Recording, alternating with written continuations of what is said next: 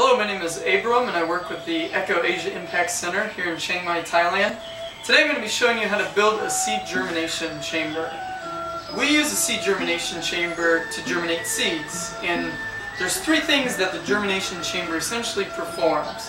The first is that it provides a constant temperature, a variable light source, and a constant humidity for seeds. These are three things that most seeds need to germinate well.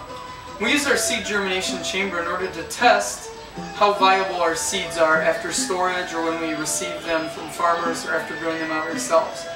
Now, a real germination chamber like you'd use in a university would cost you thousands and thousands of dollars and be fairly bulky. But we operate on a low budget, and we work with a lot of villages and farmers who do as well. So today I'm going to show you how to build your own germ chamber for a fraction of the cost. The first thing you need is a cabinet. And we have used an ant cabinet. So this is a lightweight aluminum ant cabinet, glass windows, but aluminum and plywood shelves that we picked up here in Thailand for about $50. These are fairly common throughout Southeast Asia. The next thing I'll show you over here are sheets of styrofoam insulation. This is just 1 centimeter insulation that we got actually from a stationery store. This is also pretty ubiquitous throughout Southeast Asia, and it's fairly inexpensive. Some of the other items that you'll need for completing the seed germination chamber include a ruler or measuring tape,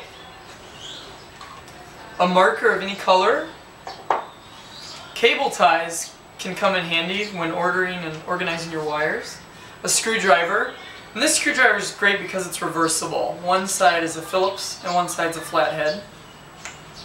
A hammer comes in handy, a pair of pliers, a crescent wrench, a box cutter or utility knife for cutting your styrofoam sheets,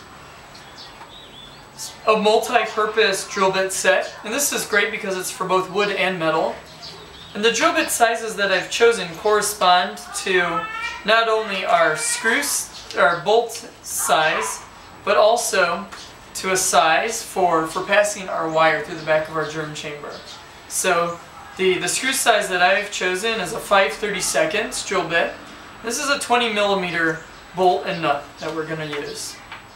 The larger drill bit is a 13/64, and this will be used for drilling a hole in the back of the germ chamber for passing our wire through. What good is a drill bit without a drill? So we have a variable drill. The other thing you'll need are two light fixtures. And these are great. These are from Thailand. They're excellent because they're flat, they have 2 holes, and the outlet is actually removable. So you can wire this up yourself, and then it snaps right in there and creates a nice contact point with this flat base against the back of the germ chamber. You'll need wire. We have multi-purpose residential wire that we bought in bulk, but they can cut it down to size for you, so you can use the size that you need. You'll need plugs in order to hook the wire up to the outlet. And then you'll need a lighting source. So what we've chosen are compact fluorescent bulbs, and we're using 2 of these. We found that 2 compact fluorescent bulbs in our size germ chamber is about the perfect amount for creating that heat and light cycle. So this is a 14 watt compact fluorescent, which gives us the same output as a 65 watt incandescent. These are great because they're very energy efficient, and it uses an electronic starter and ballast, unlike a fluorescent tube. So we'll need 2 of those to complement our 2 sockets, electrical tape, a wire cutter and stripper is very useful. Now at this point you have a choice, because we have our 2 light bulbs to provide warmth and also a light cycle to help overcome the seed's inhibitions. We use these really handy little thermostats. We bought these in Cambodia. They're very inexpensive, they're easy to wire up, and they're fairly accurate. The thermostat's great because it will control our on-off cycle with our light bulbs depending on the internal temperature of the chamber. If you can't get a hold of a thermostat, what you can use is a timer.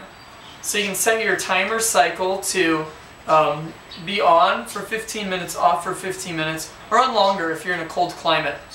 So what we do is we have a timer that connects to the wall outlet, and then we have a power strip that we'll use not only for creating our chamber, but then we can plug in our power strip to the timer, plug in our light bulbs to the power strip for that on-off cycle. The last thing we'll need is epoxy. This is what we'll use to glue the foam to the insides of the chamber to help insulate it. Okay, how to assemble our light fixtures. First thing you'll need to do once you have your wire purchased is to strip it. I've already stripped one end of it, it's ready to go. But the next thing we want to do is then connect our base, or our socket. These are great. We got these in Thailand. I really like that flat base. Only 2 screws, so it's simple to install. The socket itself is clipped in there, so you just simply want to open it up and push that socket right out. It should slip right out. So here's our socket, and there should be 2 leads in the back. What we want to do to connect it, it's fairly easy. Take our nice clean stripped wire, and it doesn't matter which is the positive or the negative at this point in time. Insert the wire lead into the socket, and nice and secure in there. We could leave it at this, but there's a chance that it would short if these wires touch or it would come undone. So this socket's handy in that it already has an area for you to pull the wire through it, just like that, and bring it up and around. And what this does is it locks the wire in place, so that even if you tug on it, you're not gonna get rid of those leads out of the socket itself. So those leads are gonna be nice and snug in the socket. So you've done that. We want to bring this around. I might have to pull a little more out. Bring it around and over and up. Pull it through. See how that locks it in place? We'll do it with this one as well. Just pull it through. And it actually locks that wire nice in place. So you see that assemblage right there. We've got good contact, wire to leads, and a nice tight. It's not going anywhere, so even if it gets tugged accidentally, it's fine. Last thing we want to do, thread our wire through so it goes the proper way, and then simply snap our socket into the base. Alright, now that we have our sockets ready to go, we actually want to install them into the chamber. In order to do this, it's easiest if you remove your socket from your base. So we're just going to pop that out. That's one of the beautiful things about these sockets, is that it allows us just to have the base to work with. And what we found is that the best place for putting our light bulb is somewhere near the middle of the chamber for even heat distribution. So we're going to take a marker, that we want to make sure that it fits through our hole so we can mark the inside of the cabinet. So I'm just going to simply take this and mark our 2 dots where we're going to drill. So if you can see that, we have 2 nice dots. Those are going to be our drill guides. Alright, now that we have our dots, we want to use our 5/32 bit in order to drill those out to allow us to secure our socket and our base to the back of the germ chamber. We're going to try to get these as straight as possible, a nice clean hole through the back. And there's the second one. With any luck, when we put our base on it, we should be able to see daylight through both dots. And indeed, we did. Next, we're going to drill a hole for our wire. So I'm going to use our 13th 64-bit for this. Doesn't have to be exact, but somewhere near the middle of those dots we're going to put a hole through the back. Then we're going to bore it out a little bit to make sure that that flattened wire can pass through a round hole. So you should have now 3 holes, 2 for securing the base to the back of the cabinet, 1 for allowing the wire to pass through it. Okay, in this option for wiring, we're not going to use a thermostat, but we're just going to use our 2 sockets connected directly to a power strip, which is controlled by a timer for giving us that on-off cycle. So we have our 2 sockets. Our bases have been installed into the cabinet. So all we're going to do is use these nice prongs, which you can just get just about anywhere. These are great because they have a removable top and bottom, so we just unscrew it. And then inside we should have leads connected by screws. So simply remove the top panel. Inside you can see our 2 leads. And it's not important what is positive or negative. All we want to do is make sure that we get good contact between our wire and our leads. And then we can screw it right into place. So we've got good wire to wire to screw contact, simply screw it in place. So there's one. We'll just do the same thing for the other one. And we have one of our bulb sockets ready to go. We just do this for the other one, we'll be in good shape. Here we are with our second option for controlling our lighting. The first was the on-off cycle using the power strip and the timer. Second one, we're actually going to use this thermostat, which we purchased off the shelf in Cambodia. We've yet to see them here in Thailand, but it was really inexpensive, and it has a gradient from 0 to 50. This itself is the thermometer for controlling it. On most thermostats, if you turn it over, there'll be a wiring diagram. Basically, there's a switch in here that turns on and off when the temperature reaches a set point. And so, we'll use this thermostat, we'll wire it up. Second things that we have are our sockets. We wired these up before. They're ready to go, so we're going to wire these up. And I'm going to show you right here how to do the wiring for the thermostat. But in reality, we won't do the wiring until we get the sockets into the germ chamber. Remember, the wire has to go through the back. If we wire it all up and get it connected to our plug, it's not going to fit. So I'll show you here, and then we'll show you when it's actually wired up to the cabinet. Our other piece of wire is just an auxiliary piece of wire that we're going to use to bridge the thermostat with the plug. And that's our fourth wire, is our plug wire. So it has a plug attached to it. This is what we're going to plug into the wall and then through the thermostat into the sockets. I'll show you how we do that. In this case, it's very important to maintain polarity. That means using the plus and the minus and only wiring plus wires to plus wires, negative wires to negative wires, so that your flow of electrons is correct. And so, in our case, we're going to use the black and then I'm going to call this the clear, one that has no markings. So you're only going to want to attach black wires to black wires, clear wires to clear wires. If you get these crossed, you can fry your circuit, you can trip your fuse, you can blow your thermostat. So it's really important to keep that straight. First thing we want to do is connect our plug wire to our thermostat. And we're not going to attach both of them directly, we're actually only going to attach one of our wires to the thermostat. So in our case, we're going to use the clear wire. So I've spliced and I've stripped the wire.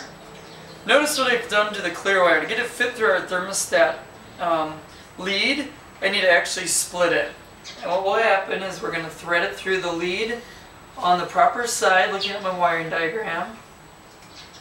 Going to thread it through there, get it nice and secure. So when we have it threaded through, we can actually then attach it to itself. That gives us a nice, good contact. Just like that. Now to help secure that, I'm going to use a little electrical tape. This is really good. This will help you avoid any shorts. If you have the plus and the minus wires touch each other when you have current through it, you're going to have a short, which can cause a fire, can trip your circuit, can be a real problem. So we're going to tape that off nice and tight to prevent any shorts from happening. So you've got our electrical tape on there. Doesn't have to be perfect, just has to do the job. Notice our black wire is just going to stay off. And that's going to go directly to the light bulb. So we only need one wire into the thermostat. The other is going to go directly to the light bulbs. Alright, in this next phase we're going to use our auxiliary wire. Notice that I stripped both ends and split the clear wire just like I did on the plug wire. We're going to attach this split clear wire to the thermostat and attach it just like we did to the plug. So we're going to get it nice and snug on there. And then we're going to attach it additionally with another piece of electrical tape.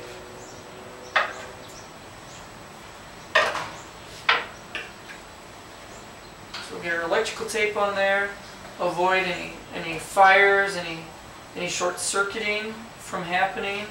We'll get optimum efficiency too. So essentially what we've done is we've taken our plug wire, the clear portion is going into the thermostat. The thermostat is acting as our switch, on, off. Clear portion is coming out. And then we're going to attach the black portion together. So we're going to attach these two black leads to each other. So the black will therefore be going straight from the outlet and the plug directly into our wire, bypassing our thermostat. We're going to tape this up as well. Get that nice and snug. Good tape job on it. We can come back in a bit and retape all these joints once we have it in the box. So at this point in time, we just have our auxiliary wire coming out of the thermostat, and so we're ready to go. We can now hook up each of our sockets to this auxiliary, and we do it just simply by connecting the black and the clear together. And because we have one light bulb, we'll just put the first one on, black to black, clear to clear. Depending on how much output you need heat-wise and light from the light bulb, you can use one bulb for your chamber, you can use 2 bulbs for your chamber, 3, 4. If you think about this chamber, it's very modular, so you can use as many bulbs as you need. And we're just going to do these just together. They're going to be completely together, so we're going to go directly from both sockets to our auxiliary wire coming off of our thermostat. So again, black to black. So I have 3 wires all coming together, and clear to clear. And with this joint, because they're so close together, maybe pull it apart a little bit. We want to avoid, if these were to touch, the black and the clear together were to touch the positive and the minus, we would get a short. We'd have problems, and so we want to make sure that we tape those joints up individually, get them nice and snug. Now we want to test to make sure our thermostat's working properly. So again, we'll hook everything up, use the power cord. So there's nothing yet. You can just test your thermostat by till you hear that click. So it looks like our thermostat works. Now we'll see if our thermostat will kick off once it hits that temperature, the optimum temperature.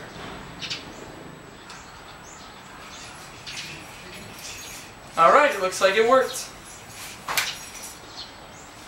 Now that we've assembled all of our wiring, we've figured out how to hook up the thermostat, we've drilled our holes, the next thing we want to do is insulate the germ chamber. You'll notice that we don't have any of our sockets installed yet because we want to fit our foam sheeting exactly to the dimensions of the cabinet. We'll then cut the holes for the sockets to get a really nice snug fit. So what we'll do is we want to insulate every surface that we can in our cabinet. When we do this, we want to make sure that the foam insulation is snug and can fit in on its own and stay in place. We're going to glue it with epoxy just to make sure we keep it there. Alright, now that we have our dimensions measured for our foam insulation, we need to cut those foam sheets. And again, it's really important to try to get your foam as tight as possible.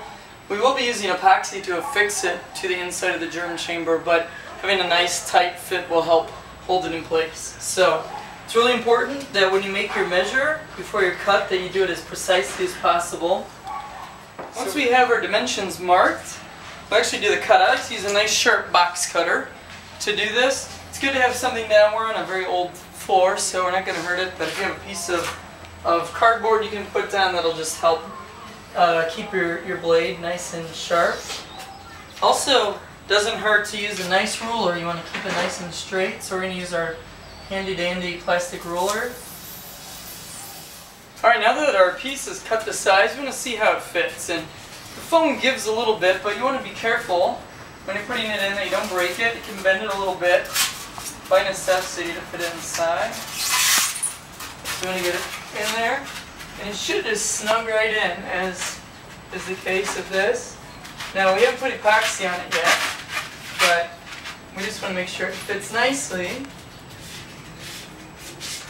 But for the other sides, we don't have to do anything extra, but for the 2 back sides, we're actually going to need to cut out a slot for our light bulb bases. So I'll show you how we do that next. Alright, I flipped the germ chamber around. I've got my piece of styrofoam inside, just snug in place. We haven't glued it yet. The reason being is that we actually need to cut out in our styrofoam a hole for our light fixture, and this will help ensure that we get a nice sealed compartment.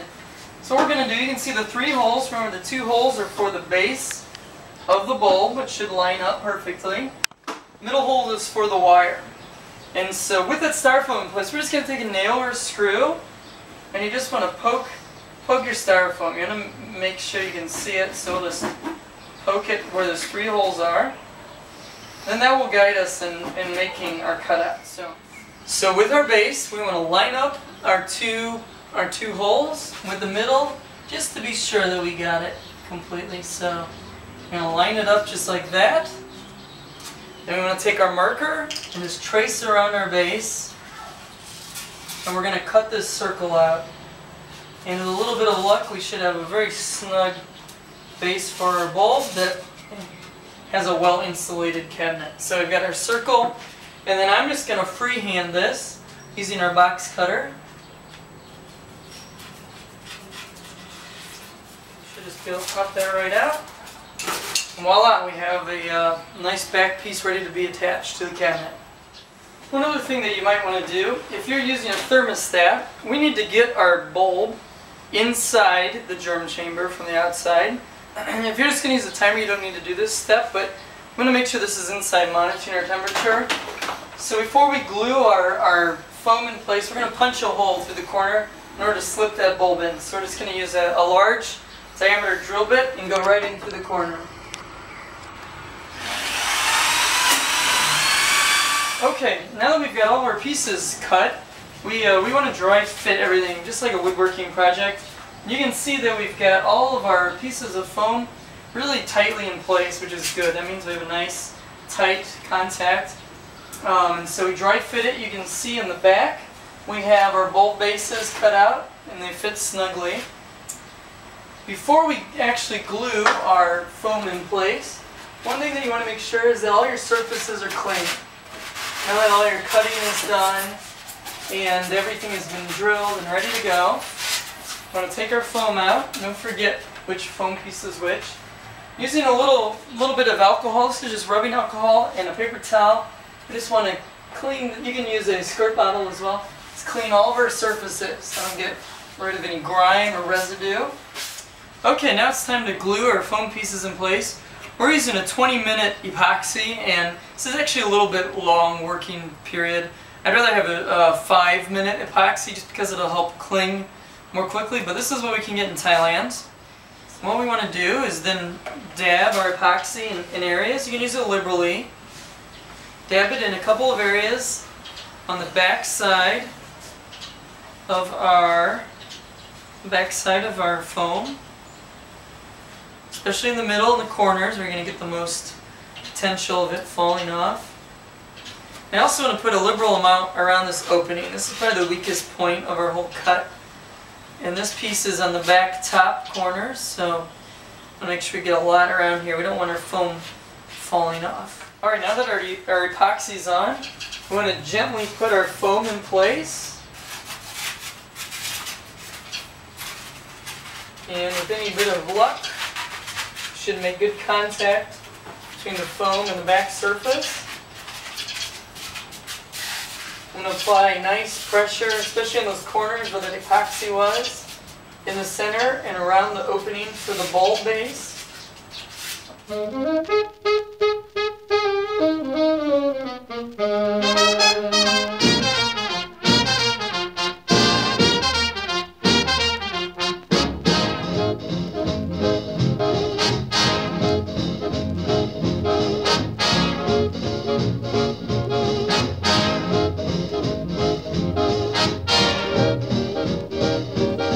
So now that our foam is all glued in place, our epoxy is set, we're ready to do the final wiring. So I've taken apart our thermostat, and it's ready to be wired up. Remember, we have to wire our sockets and thread them through. So here's one of our sockets. I showed you how to wire up the thermostat earlier. So first things first, we want to get our socket into the base. So we'll just click it right in here.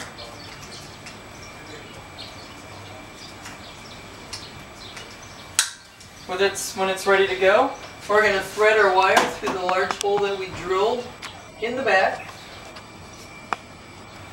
With any luck, that should pull right through. So all of our wiring is going to run on the outside of the cabinet, and that's going to help keep it insulated. So then next, we're going to get our our base into place. And just simply a matter of using our nuts and our bolts to hold that base right in place. The other thing that we want to do, since we're looking at this here, is using that other hole, we're going to thread our thermostat. Through that hole, we got our thermostat on top. The thermostat's going to come right through here. And this way we can control our lights inside the chamber. So we can just leave our thermostat right there in the chamber to regulate the temperature. Alright, well here we are finishing up. We have our thermostat installed. Right here our light bulbs are on. I used a nice cable tie just to help hold our wires in place and keep our thermostat from too much strain on it. Last thing you want to do, now that your germ chamber is ready to go, is to give it a nice final rub down with some rubbing alcohol just to sterilize it. Get it ready for your first batch of seeds in petri dishes. And let's just check to see how our thermostat's doing. Should be able to turn it on and off these. And when you close the doors, you should be able to see if the light's on. And then as the temperature rises, it should go off for your preset. Alright, now that our thermostat's wired up, our light bulbs are installed, you can see the seed germ chamber in action. In this one we have some moringa seeds that we've plated up. And we're using this to do some germination. And in this one we actually have some moringa leaves that we are drying down using the modular technique that I showed with fans and also light bulbs. So that's the great thing about the modular approach, is that you can add or take away light bulbs as needed, add fans, basically do it yourself, create your own germ chamber, seed dryer, plant biomass dryer, whatever you need it for. Alright, I hope this has been an informative video on how to build your own seed germ chamber. From Abram and the rest of the Echo Asia Impact Office, you've been watching an Echo Asia Impact Office production. You can check out some of our other videos and future videos. One that we've just completed is on seed germination, actually using your seed germ chamber to germinate seeds. Look for other Echo Asia Impact Center videos on very appropriate, low-cost technology.